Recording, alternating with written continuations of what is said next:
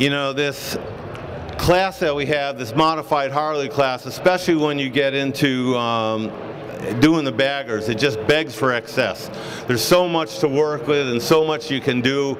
It really takes some restraint and discipline to put off a nice bike that is really clean and kind of maintains some custom lines. Well, I got to tell you that Radical Baggers and Huck figured out how to do it. So our winner for the modified Harley class is Huck with his 107 Road Glide. Thanks, Bob. Good job, man. Remember, he also gets a race tutor besides this nice suitcase. There's one happy man.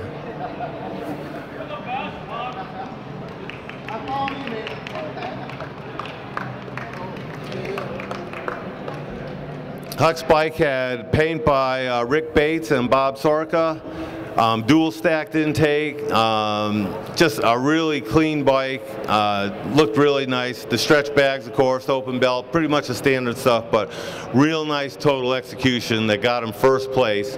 And you can't ask for more than that than to be recognized by your peers. And in the end, Huck had taken that cleanly. This is Bob Cade from the Ultimate Builder Custom Bike Show. I have with me today Huck, which is our winner of the modified Harley class. Came out with a really clean design, kind of walked away with the competition. Huck is accompanied by his wife, Kathy. It's kind of a partnership in this world of custom bike building. So tell me, Huck, what's your inspiration? How did you keep a discipline to not just keep adding parts onto this Road Glide? Well, our philosophy is we like it everything to be real clean. We don't like anything that has a cover. If we can't buy it, we try to make it or have one of our friends make it for us that can do it that we can't do. So we just like a clean look. And the concept of this bike was just to be like a low pro street bike. Well, you really accomplished that.